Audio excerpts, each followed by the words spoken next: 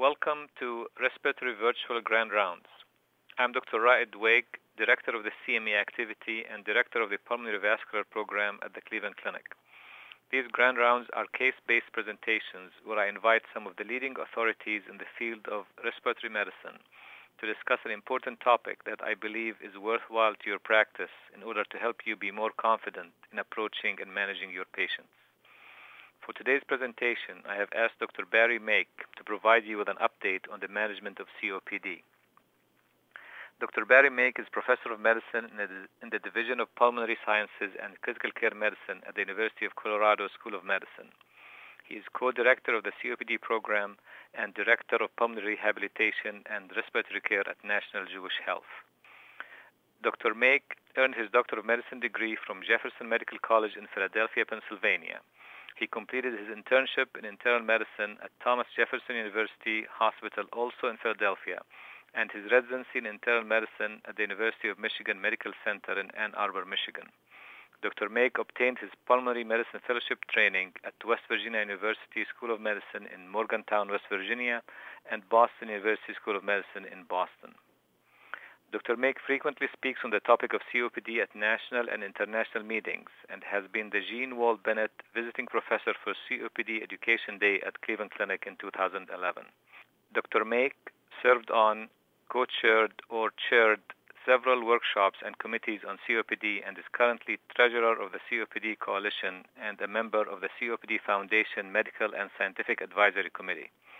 Dr. Make is a fellow of the American Association of Cardiovascular and Pulmonary Rehabilitation, the American College of Chest Physicians, and the American College of Physicians. And he is a member of several professional societies, including the American Association for Respiratory Care, American Federation for Clinical Research, and the American Thoracic Society.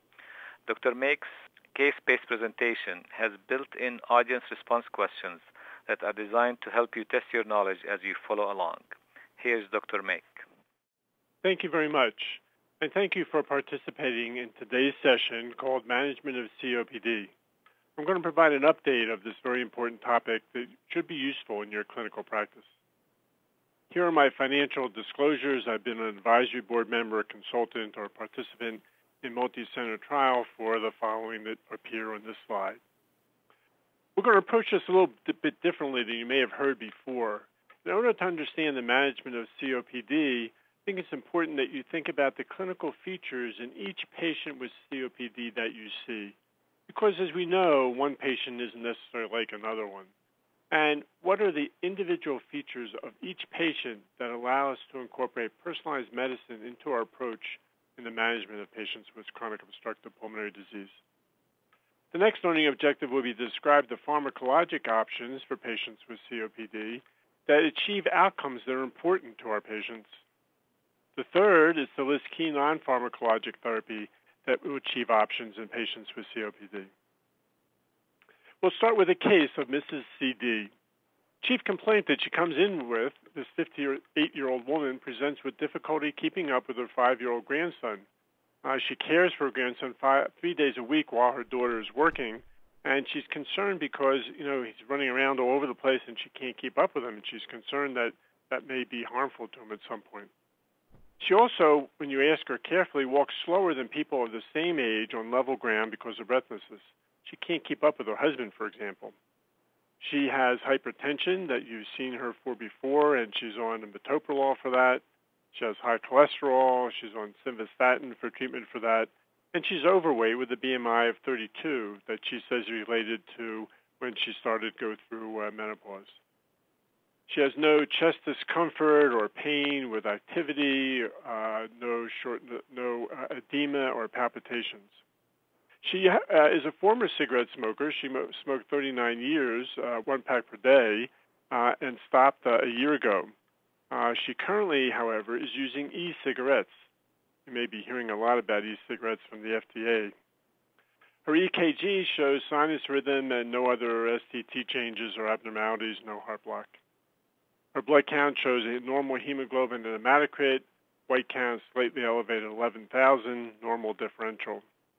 Her spirometry shows an FEV1-FVC ratio. Now that means the forced expired volume to the forced vital capacity. That ratio is 0.54. Normal values are greater than or equal to 0.70. Her FEV1, that is the absolute amount of air that she gets out in 1 second, the first second of the maximal exhalation, is 50% of predicted, and normal is 80% or more. Her forced vital capacity, the total amount of air that she can blow out during the spirometry maneuver, is 72% of predicted. Again, normal is greater than 80%.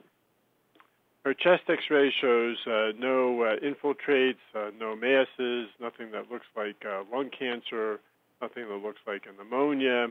Certainly it doesn't explain her shortness of breath. Cardiac silhouette is normal. So the first thing we need to think about in this patient is assessing first whether she has COPD and then how bad it is, and then whether we can apply personalized therapy. So what's the purpose of the assessment? First, to make a correct diagnosis. Spirometry is imperative because the definition of COPD is airflow limitation. Now, if your patient comes in, the patient is wheezing, well, that doesn't mean there's necessarily airflow limitation, because patients who are healthy and young, if they blow out hard enough, you can hear wheezes once in a while, or they may have upper airway obstruction or something else. And if a patient looks relatively healthy and has no other physical signs that look like COPD and you're not sure of the history, spirometry is imperative. It's important to make a diagnosis. In fact, it's one of the quality metrics for primary care. If you have a diagnosis of COPD in the chart, you need to have a spirometry. Now, what else does the assessment do? Well, the assessment is important in terms of the symptoms, history of exacerbations, and spirometry, and a couple other features as well. Let's go through these specifically on the next slide. What's most important in terms of symptoms? The symptom patients usually report to us is shortness of breath or dyspnea. Now, how bad is that dyspnea? Well, in this patient, for example, remember she had trouble playing with her grandson. Well, that's kind of hard to gauge the severity or the basis of that. But there was something else in her history. She walked slower than her husband, slower than people of her own age on level ground. It turns out that's a symptom that we know about, and that defines her symptoms severity for shortness of breath. Now, in the office setting, you may also want to ask other questions about how short of breath she is, so you can ask those questions not just on the first visit, but on repeated visits to know whether the shortness of breath is getting better. For example, what does the patient have trouble with in their daily life? Do they have stairs they have to walk up every day to get to the bedroom? Are they short of breath on one flight of stairs? So certainly assessing the severity of shortness of breath is extremely important. The next thing in terms of severity that's really important is COPD exacerbations. Why? Because COPD exacerbations are very impactful for our patients. What do I mean by impactful? Well, sometimes they lead to hospitalizations, and somebody's hospitalized with COPD, they have a higher risk of death not only during but following the hospitalization for the next year. COPD exacerbations make people feel bad. They increase their symptoms. They may be so severe that they can't participate in their normal activities. And in fact, they may be very frequent as well. So the history of whether COPD exacerbations the patient has had them and the frequency of the exacerbations are very important in terms of assessing severity. So the more symptoms and the more exacerbations, the worse the disease. Spirometry is another issue that will affect and be a major factor in terms of the severity. That's the spirometric severity. It doesn't correlate perfectly with symptoms and exacerbations, but in general, the worse the spirometry, in terms of the lower the FEV1% predicted, the more symptoms and the more exacerbations people will have. And then in terms of other issues, think about comorbidities that will also impact your patient and impact maybe the ability of medications to help them. For example, if somebody has such severe back pain due to lumbar disc disease that they can't walk because of their back pain, treating their COPD to alleviate their dyspnea won't help because they're still limited by their back pain. And in essence, the assessment of COPD severity by symptoms, exacerbations, and spirometry will help you to personalize therapy. On this slide, you see the three-legged stool, and this is what I call the basis of the severity assessment for patients with COPD. In order to do personalized management, the top of the stool, for somebody to sit on the stool, you need to have three legs, and you need to understand what those legs are. So you need to understand how severe the symptoms are, how severe the spirometry is, and how severe the exacerbation is in terms of trying to personalize the management for each given individual subject. On the next slide, we see assessment of COPD outlined a little bit differently. This comes from the COPD Foundation. The COPD Foundation is a nonprofit organization of patients with COPD to encourage more appropriate care and to encourage patients to understand their disease and to learn more about it. And you see the severity domains here in terms of the spirometry grade, the severity of the symptoms, whether they have them regularly or irregularly, exacerbations, oxygenation, presence of emphysema, presence of chronic bronchitis, and comorbidities.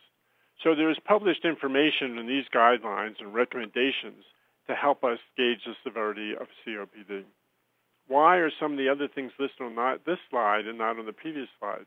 Well, it turns out that people who have significant hypoxemia, as defined by a resting oxygen saturation of 88% or less, have higher mortality.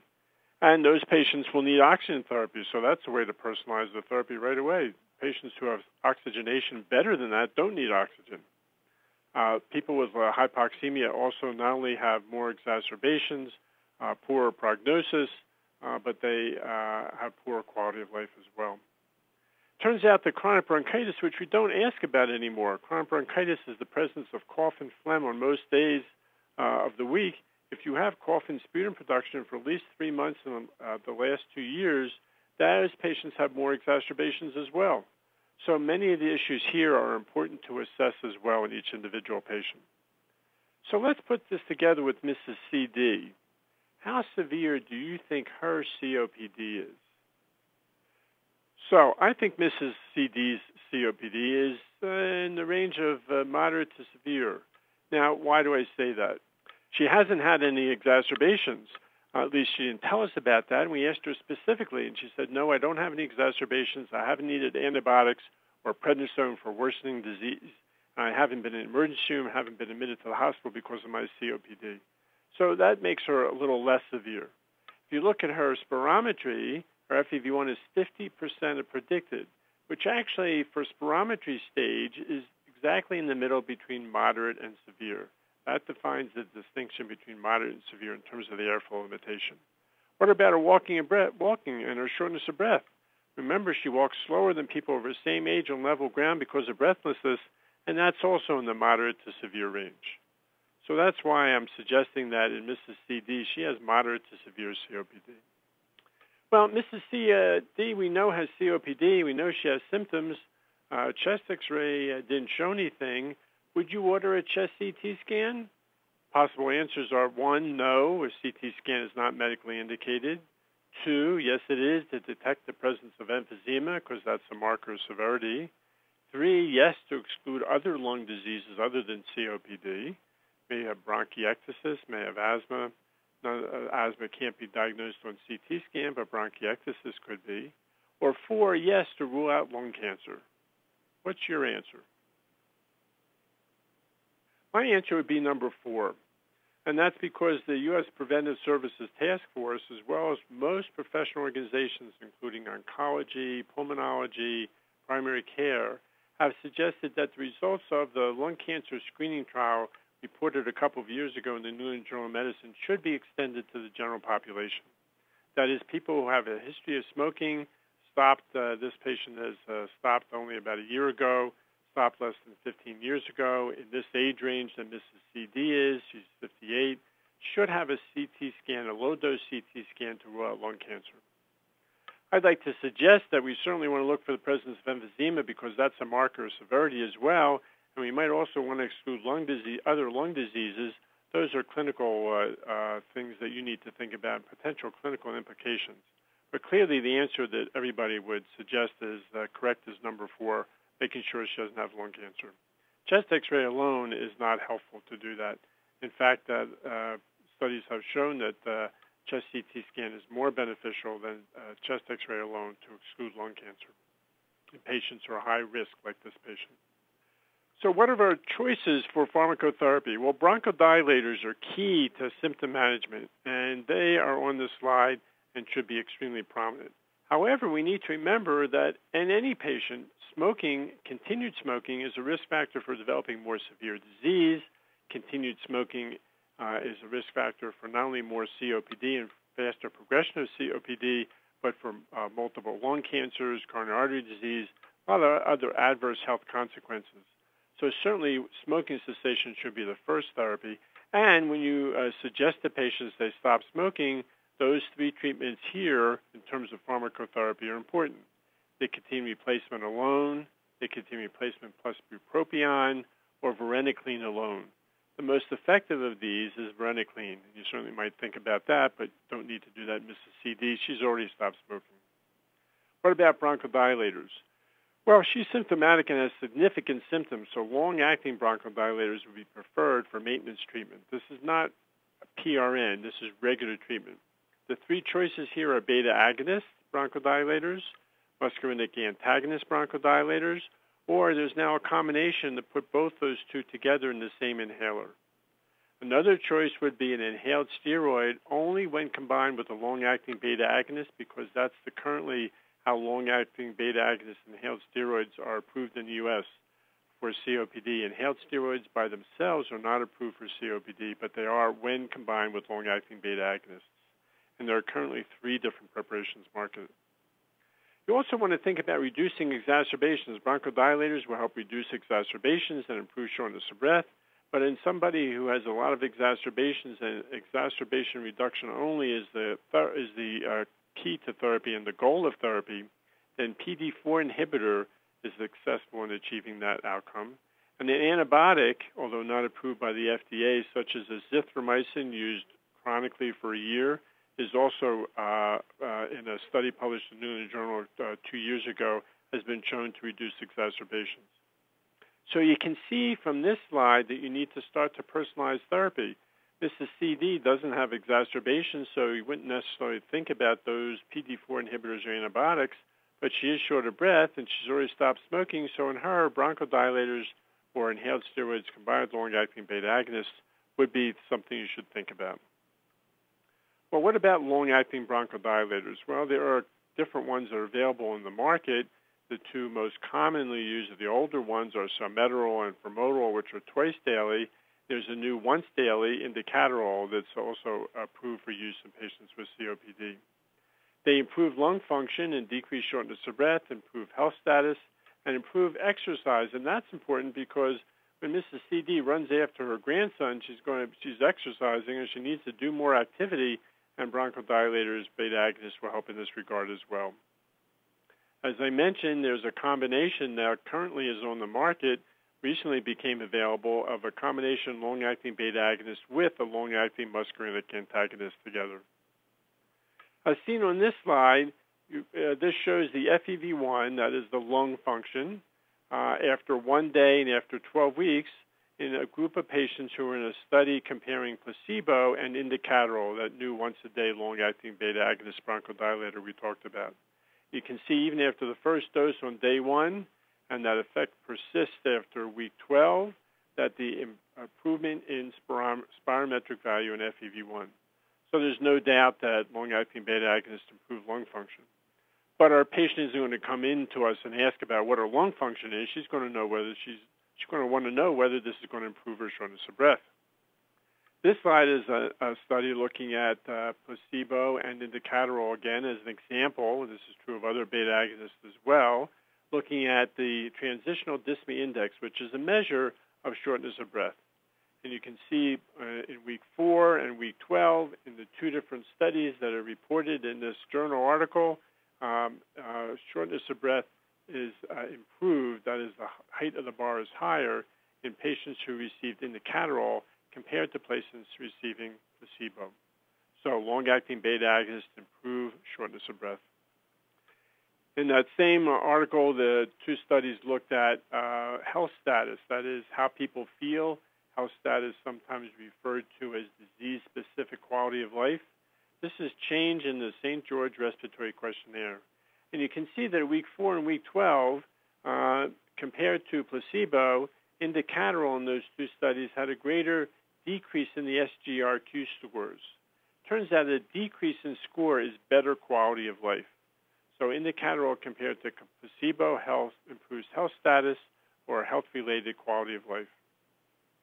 This slide looks at the effects of long-acting muscarinic antagonists, and there are two of those that are currently available in the United States, tiotropium, which is once a day, and aclidinium, which is a twice-a-day inhaled medication.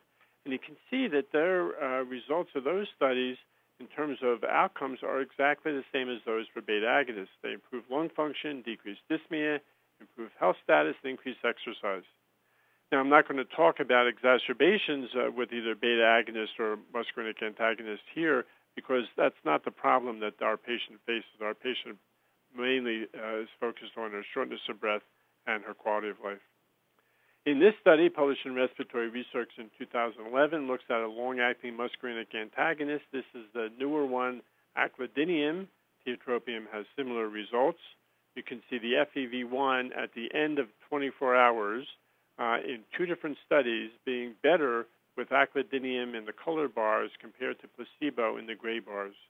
So long-acting muscarinic antagonists also improve lung function and also improve other outcomes.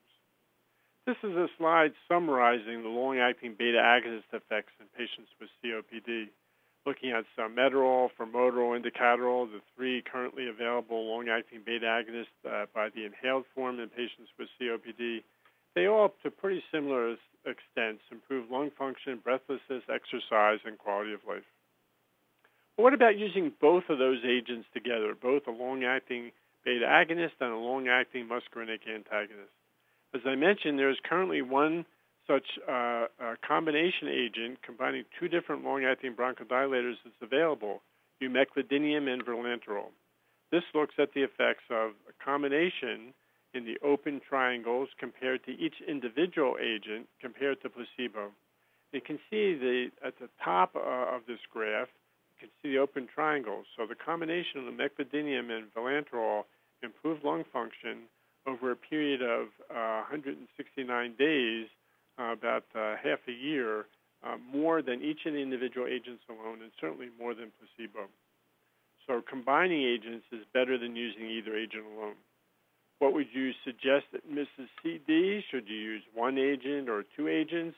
Well, that depends on your individual choice and how bad you think her symptoms are. You could start with one agent alone, a beta agonist or an antimuscarinic antagonist, and then maybe add a second one or change the patient to the combination depending on her response. So Mrs. CD comes back a year later, and at that time you prescribed a long-acting beta agonist only, and she was had less shortness of breath, and she was comfortable in her symptoms. But she returns at 1 year for a regularly scheduled appointment, and you find out, although you didn't know this, nobody sent you the record, she was hospitalized 2 months ago. At that time, she had more shortness of breath. She also had cough, more sputum production, which were new symptoms for her.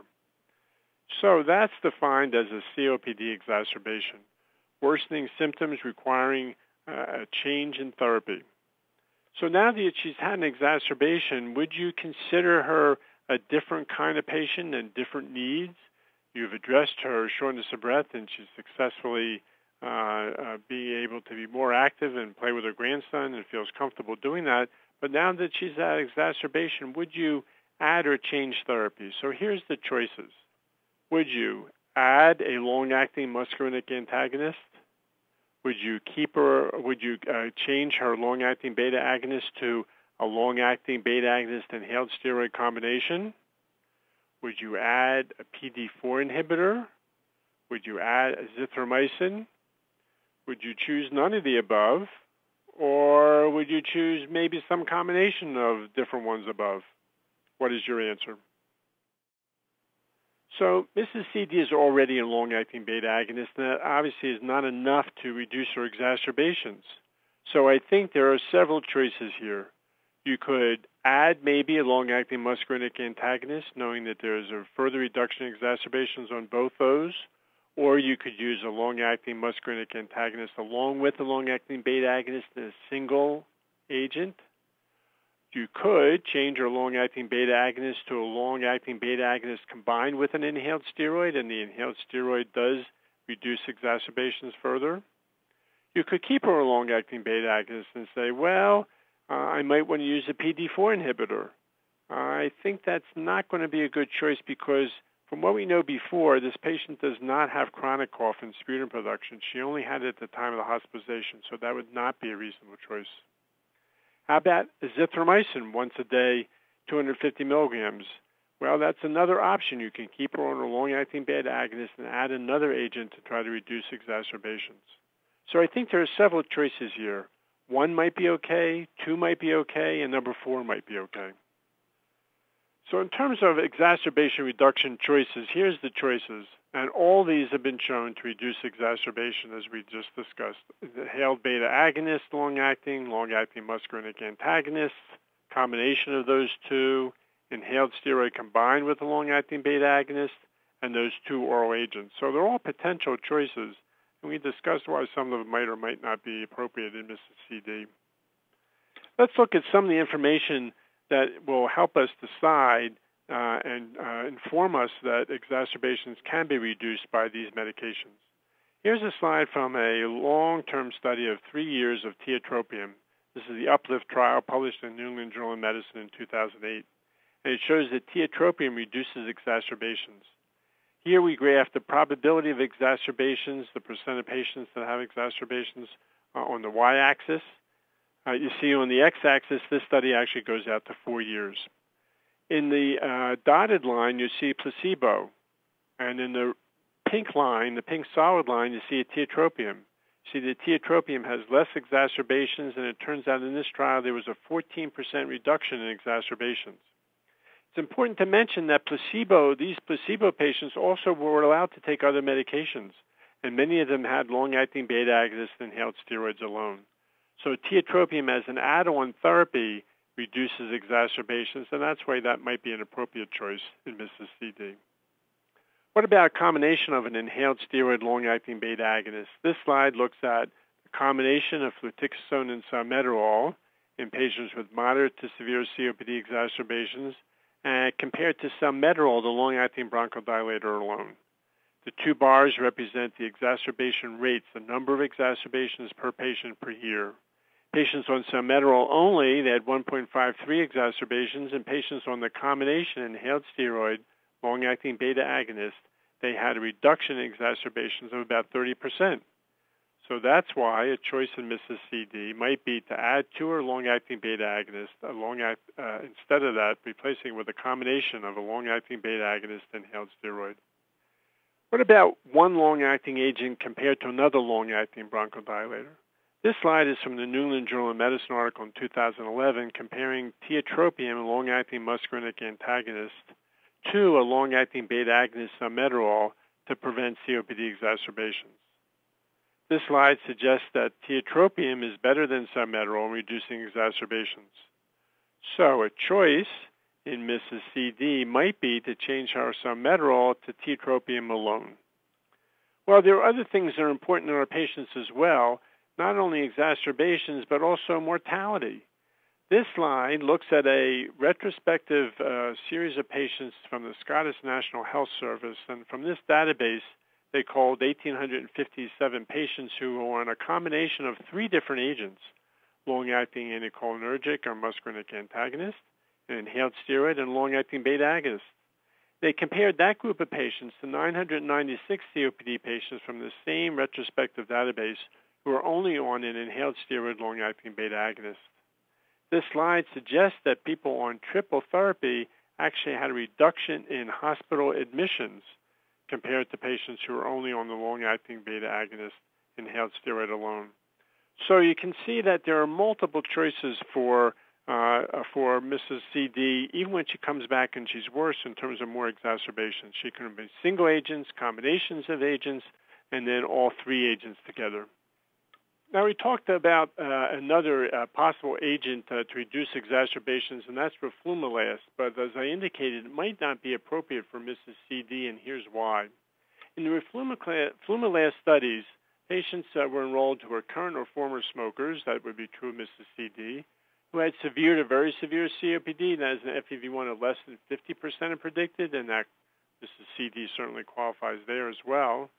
Patients also had chronic bronchitis. Here's where Mrs. CD does not qualify. She did not have chronic cough and sputum production. And it also enrolled patients who had a history of a COPD exacerbation, so that would qualify Mrs. CD as well. So Mrs. CD only has 2 of these 3 indications for roflumilast. She has severe COPD, the first one.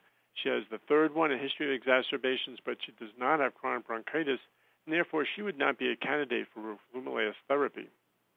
The next slide shows you the data concerning roflumilast in terms of reducing exacerbations. You can see patients on placebo in the gray bar had 1.37 exacerbations per year, and patients on roflumilast had 1.14 exacerbations per year. This would suggest, as seen on the right-hand slide, in these 2 different trials reported here, in the first trial, you would need to treat 5.2 patients, and the second trial, 3.64 patients per year with roflumilast to have 1 reduction in exacerbation. Now, you might say 1 reduction in exacerbation, that's not a lot. Well, for each individual patient, that's really important. Mrs. CD, if she had 1 less exacerbation, wouldn't have to take time away from her grandchild. She'd be more involved in activities. I think she would like to have a reduction in exacerbations. But again, she doesn't qualify for this therapy. What about chronic antibiotic treatment? Well, azithromycin, used for 1 year, reported was a 27% reduction in exacerbations. And this was in patients who were on other therapy. Other therapy was allowed. These patients often were long-acting muscarinic antagonists, long-acting beta agonists, and inhaled steroids. And azithromycin used regularly, 250 milligrams a day for a year, had a significant reduction in exacerbations. I need to add that azithromycin is not FDA approved because this was not an FDA study. This was generic azithromycin was used in this study. And we think from the COPD Clinical Research Network, from the National Institutes of Health, that did this study, and we were one of the sites in this study, this is a very effective possible potential therapy for Mrs. CD. Let me go back and rethink with you the COPD assessment. This is a very complicated slide. It comes from the GOLD COPD recommendations. GOLD stands for the Global Obstructive Lung Disease Consortium of experts that put this together. I find this more complicated than the 3-legged stool, but if you think about the 3 sides of this graphic and this square, on the left being the COPD classification based on spirometry, the COPD symptoms on the bottom, and on the right-hand side, the exacerbation history, you can see you can place patients in 4 different quadrants in this box based upon the severity of their symptoms, the severity of their airflow limitation, and number of exacerbations they have. So you may see this more commonly in the future because this was just published in 2013 for the first time and updated in 2014 as another way to assess COPD. But we already showed you this, but I want to show you this slide because you're going to see this a lot more as this publication becomes more known throughout the world. Based on the GOLD COPD assessment in those 4 different quadrants, there are, depending on whether the patient is quadrant A, B, C, or D, specific recommendations for first or second alternative choices for different agents. This, again, is a much more complicated system than I presented to you, but shows you there's other information in the literature and recommendations to support what we've talked about. What about non-pharmacologic therapy? Well, non-pharmacologic therapy is extremely important in patients with COPD as well. Influenza and pneumococcal vaccine is recommended in all patients with COPD.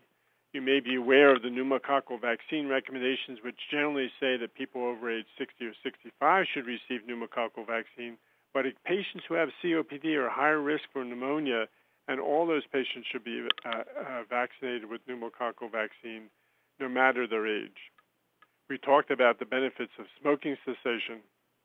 Oxygen therapy is extremely important, mainly because it improves survival with marked hypoxemia, defined as a resting oxygen saturation of 88% or less. What about pulmonary rehabilitation? What is rehabilitation of the lungs? Pulmonary rehabilitation is a comprehensive program of exercise and education. Turns out when patients exercise regularly, the benefits are probably greater than those achieved by medications alone in terms of reducing shortness of breath, improving quality of life, reducing exacerbations, and improving exercise. All patients with COPD are candidates for this kind of program. There's another more drastic kind of therapy, and that's surgical therapy called lung volume reduction surgery. This is reserved for patients with emphysema moderate to severe on CT scan, and generally those with upper lobe predominant emphysema. It can improve survival, exercise, quality of life, and exacerbations, but people need to be very, very carefully assessed to see their candidacy for this potential therapy. The last surgical therapy I did not include in this slide is lung transplant, and that should be reserved for the most severe patients and certainly need a pulmonary consultant and a thoracic surgeon, experienced lung transplant team to evaluate your patients. So in summary, what have we talked about? Well, I hope I've given you an idea how to personalize the therapy for COPD for each different patient. In patients who have more symptoms, that may be a major goal of therapy, and we talked about long-acting beta agonists, long-acting muscarinic antagonists, pulmonary rehabilitation, in terms of improving dyspnea, exercise, and health status. Mrs. CD certainly fell into that realm when we first saw her. When we saw her a year later, our goals were changed, and our personalized medicine would say, well, now it's just as important, if not more important, to make sure that we reduce exacerbations. And we've talked about approaches to doing that. The pharmacologic therapies that are available should be tailored to each individual patient. And each individual patient may need different medications based on their response and on the features they present with. Non-pharmacologic therapies should also be tailored to each individual patient in our personalized medicine approach for COPD. Thank you. Thank you, Barry. In this presentation, Dr. Make used a clinical case to illustrate the clinical features that need to be considered when providing personalized medicine in the management of COPD patients. He emphasized the importance of symptom assessment, history of exacerbations, and spirometry in the evaluation of these patients. Dr. Make used the findings from several key recent clinical trials to give an update on the pharmacologic therapeutic options that are currently available to help achieve outcomes of importance to patients with COPD. He also provided information about key non-pharmacologic therapeutic options that can help achieve these clinically important outcomes. Dr. Make also briefly discussed the recently updated GOLD recommendations and emphasized the importance of smoking cessation and screening for lung cancer in eligible individuals based on the current lung cancer screening guidelines. I hope that you found Dr. Make's presentation on the management of COPD to be a useful update on this topic and that it would help you with the day-to-day management of these patients in your practice. Finally, on behalf of myself, Dr. Make, the Respiratory Institute, and the Cleveland Clinic, I would like to thank you for listening to this Respiratory Virtual Grand Rounds presentation.